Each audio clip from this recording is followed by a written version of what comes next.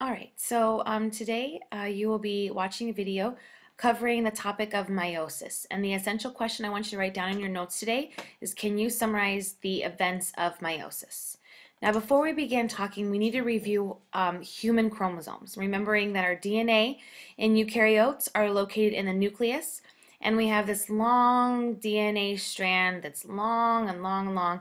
And before we begin to go through cell division and that kind of stuff, it packages into these structures called chromosomes. Now remember, we've been talking about patterns of inheritance and passing down our traits from parent to offspring. And so we have been talking about these structures called genes. And so genes are pieces of DNA that code for a specific trait. So code for eye color, code for rolling your tongue, that kind of thing. And so we need to remember that when we're looking at human chromosomes, we call them homologous chromosomes. And remember, homo is a root word you need to know, which means the same. And so you will have homologous chromosomes when we're talking about this topic of meiosis today. And so homologous is referring to where you have one chromosome from your father and one chromosome from your mother, and they match up. They are the same. So let's say that this gene codes for rolling of the tongue, so that's for this allele for rolling your tongue that you got from your father, and then this gene is the second allele that codes for rolling your tongue that you would have gotten from your mother. So we call them homologous chromosomes. Now we need to come back to some vocabulary that we learned at the beginning of the unit. The words gametes and somatic cells. So remember, gametes are referring to our sex cells, our sperm and our egg. And our somatic cells are referring to all the other different cells in our body, muscle cells, skin cells, bone marrow cells, that kind of thing. And so when we're referring to the somatic cells, all those other types of cells in our body, we refer to them as diploid. So di is a root word you need to know, and di is referring to two. So in diploid cells, or somatic cells, they have a full, complete set of chromosomes, which means they have the two complete sets, the full amount of DNA in all of those cells. And so we represent diploid with this number 2n. And so in humans, our 2n equals a total of 46 chromosomes. So all of our somatic cells, we would be called diploid, and they would have 46 chromosomes in them. Now in gametes, our sex cells, those are called haploid, meaning they would have half the amount, which means they would only have one set. They wouldn't have the complete full set of chromosomes in all of their genes. And so they would have just one set of genes. And so we call haploid or gamete cells, N in humans would equal 23 because you'd have half the amount. So you'd only have 23 chromosomes in sperm and 23 chromosomes in eggs. All right, so here's another visual showing you that you would get a chromosome from your mom, a chromosome from your dad, and this would be a diploid set, which would be these the ones that are in your somatic cells, and then in sperm and egg you would have half the amount present. Okay, so we're talking about this process of meiosis, and meiosis is a process where you're taking your total number of chromosomes and you're cutting them by half. So basically you're taking a diploid cell and at the end of the process forming 4 haploid cells. And so basically meiosis is making our gametes. Meiosis is the process of making our eggs and our sperm cells. All right, so there are some importance to meiosis. The one is that it's random fertilization that can occur, so it's random. There is genetic variation because there's this process called crossing over, which we'll talk about here in a moment. And there's also bringing back one of Mendel's principles, which was independent assortment, where the alleles will separate independently of each other when you're forming these gametes. And that's the process of meiosis, is forming these gametes. So before we get into meiosis at all, we have to talk about one important thing, and that is DNA must be replicated. And remember that replication happens in S phase, in interphase. So I have a visual here showing you that you have your mom's chromosome and you have your dad's chromosome, and they're homologous to each other. and then they have to be replicated. So moms would form a sister chromatid, and dads would form sister chromatids. And again, they're just duplicated homologous chromosomes. So remember that in somatic cells we have 46 chromosomes. So if you duplicate, you're going to end up with now 92 chromosomes before beginning meiosis. All right, so in prophase 1, that is the first step of meiosis, is prophase 1. You're going to notice that as we go through this, it's very, very similar to mitosis, which we talked about in Unit 7. So in prophase 1, the duplicated homologous chromosomes, they pair on top of each other, and they form something called a tetrad. And this process is called crossing over, where the two homologous pairs cross over with each other. And so I kind of show you right here this visual where you have your moms and you have your dads, and they form a tetrad and they cross over, and you notice that they kind of switch some genes around. So now they don't look the same. Now this is the most important reason of why we are so genetically different, is this process right here of crossing over, of switching the genes around in prophase 1. Now I want you to pause this video and I want you to draw a picture of a cell and what it would look like in prophase 1.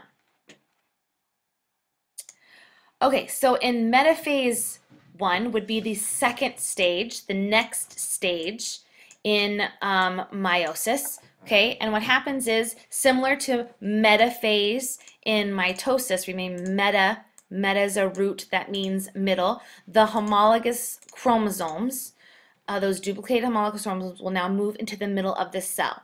And so they would be paired up next to the ones that they match with, the homologous, and they would move into the middle. And again, the spindle fibers would come out of the centrioles and begin to attach to the centromeres that are holding those chromosomes together. So pause this video and draw a picture of what metaphase 1 would look like. The third stage of meiosis is anaphase 1. And in anaphase 1, I still want you to remember of that word anaphase, meaning away. So the spindle fibers are going to pull the homologous pairs on opposite ends. And so it's not going to just be this one chromosome anymore being pulled away this way and one pulled away this way. That's what meiosis is. It's not like that. The whole homologous chromosome is being pulled to this side, and this whole homologous chromosome is being pulled to this side. So I want you to pause the video and draw a picture of anaphase 1 in your notes. All right, the fourth stage of meiosis is telophase 1. And tele, remember, represents the word 2.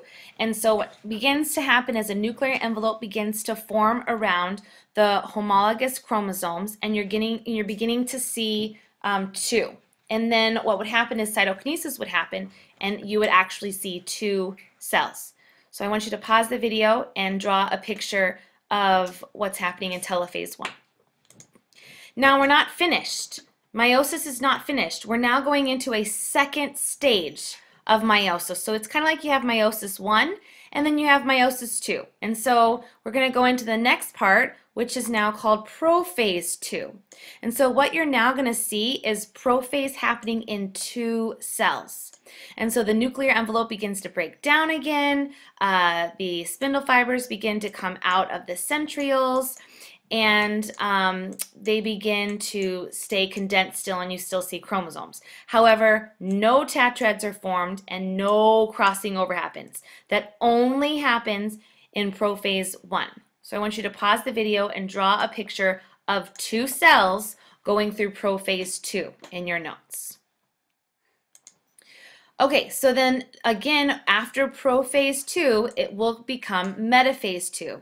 Remember, meta meaning middle, okay? And so what happens is the chromosomes are moving to the middle of the cell. So you see 2 cells here where the chromosomes are again lining up in the middle, and the spindle fibers are coming out and attaching to the centromeres on those chromosomes. So pause the video and draw metaphase 2 in your notes. All right, now in anaphase 2, again, the chromosomes begin to move away from each other. And now this is where the sister chromatids are now separating from each other in both cells.